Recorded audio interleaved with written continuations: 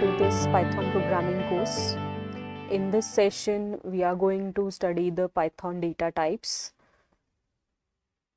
So, your computer is based or performs the operation based on the data. So, computer is a data processing device where it stores the data in its memory and processes as per the instructions given to it. Data is a representation of facts about certain object. So for example, if you consider the object as a car, so car has a different features, different attributes, like his model number, model name, color of car, what kind of engine it is there for the car. Okay, likewise different attributes are related to any object. So those attributes are nothing but the data. So data type is defined as it represents a kind of value that is going to store in a variable, and it also determines what kind of operation we can perform on it. So it defines the what kind of value we are going to store and the operations we can perform on the data type. So the Python data types are used to define the type of variable. Type of variable means what kind of value we are going to store in a variable. So the data stored in a memory can be of many types. For example, a person's age is stored in numeric value and his address is stored as alphanumeric characters. So depending on the attribute type, we can have different data types in the Python. In most of the programming language, depending on the data, we have different data type. We have different data types. So these are the data types available in Python. First is the numeric data type, which holds the numeric values. So there are three types of numeric data types. First is integer, which stores whole numbers. Second one is float, which stores the real numbers with decimal point. And third one is the complex number. Second data type is a string. String holds the sequence of characters, and str is used as to define the strings. Then sequence is the third data type, where we have which holds the collection of items, multiple different types of values we can store in it. So list and tuple are the sequence data types. Next one is the mapping data type, where the dictionary is the mapping data type, which holds the data in key value pair form. Next data type is Boolean, which holds the value either true or false, which is defined by bool data type. And set is last data type in the Python, which holds the collection of items, but those items should be unique. So set and frozen set are the set data type. So first we'll see numeric data type. In a numeric data type, as we have seen, three kinds of numeric data types are there: integer, floating point number, and complex number. So first is integer data type, integer numeric data type, which holds the only integer values, only numbers without decimal point, and there is no limit on the size of integers that we are going to store in a variable.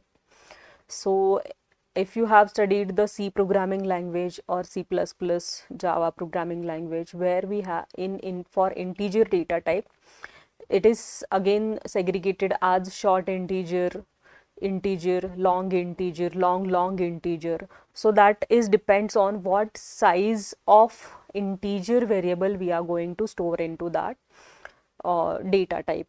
But there is no such kind in the Python data type, where using just integer data type we can store any size data in a variable. So this is the example where var1 equals to 1 means 1 is a integer value that we are going to store in a var1 variable. Similarly, this is the var1 equals to 1 is the example of decimal integers. We can have non-decimal integers also. Decimal is the values where we have base as a 10, where we can have 0 to 9, total 10 digits are there to represent a number. Similarly we have other non-decimal integers are there, which includes binary numbers, octal numbers and hexadecimal numbers. So binary means 2, so the base for binary integer is 2, so which holds only two values, either 0 or 1. Then octal has the base 8, which has the digits ranges from 0 to 7. So octal numbers are the combination of 0 to 7 digits. And last one is hexadecimal numbers. The hexadecimal numbers, the base is 16, which holds the values from 0 to 16. 0 to 9 digits and A to F, that is characters, the hexadecimal digits can hold.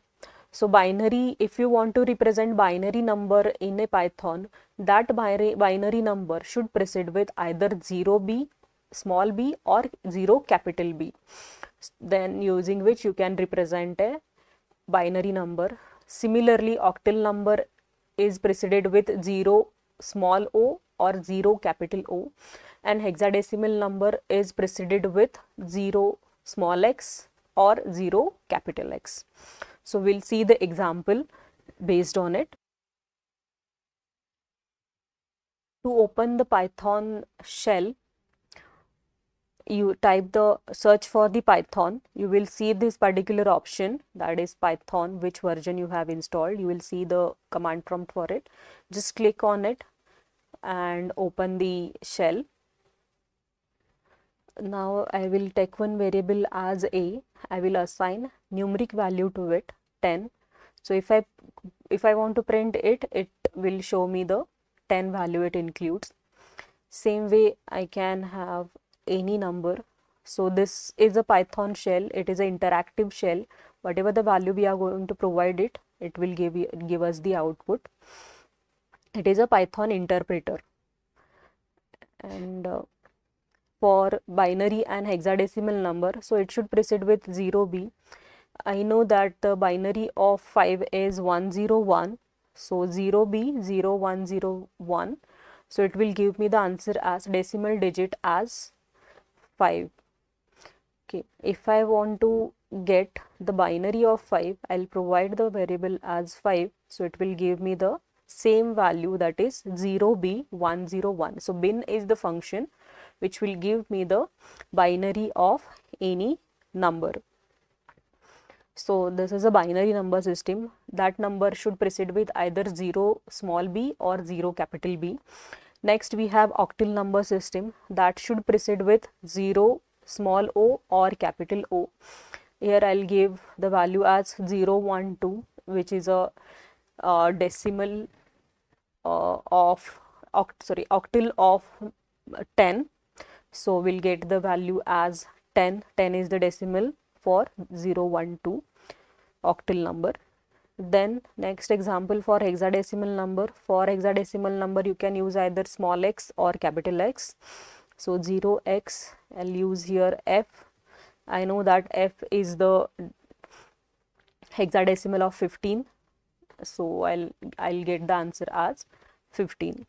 So in this way you can represent the integer data type, simple integers and non-decimal integers. Next data type is floating point numbers. So floating point numbers are used to represent real numbers and holds the floating decimal points. It is represented by float data type.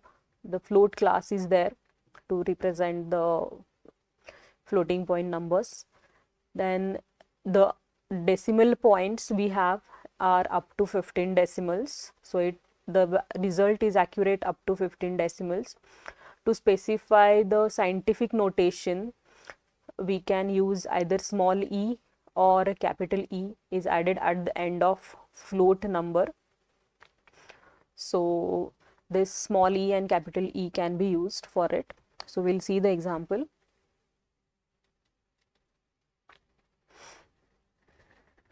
So to represent the floating point number, I'll take another variable as 23.467. So if I print the P, I'll get the same result as 23.4567. I can represent this same number using scientific notation 4567. Either I can use small e or capital E. I want up to 3 digits. So I'll get this as E3 means 10 raised to 3. It get multiplied by 10 raised to 3. Or if I provide same value with negative index, so I'll get this result. So either you can use small e or capital E to represent it in scientific notations. You will get the same result. So this is the floating point number. Then next data type is a complex number. We can have complex numbers in the Python. So there are two types, attributes in a complex number. First is a real part and second is the imaginary part, and that is separated by using plus or minus sign. The imaginary part is suffixed by j, which is an imaginary number. Complex number in Python is represented as x plus yj, where x is a real part and y is the imaginary part, and the it is represented by complex data type. So the type of that number is a complex, and the class which is used to represent it is a complex. So in this example we have var 4 equals to 10 plus 3j. So 10 plus 3j is a complex number in which 10 is a real part and 3 is an imaginary part. So we can represent that in Python. So plus j. So this is a complex number in Python.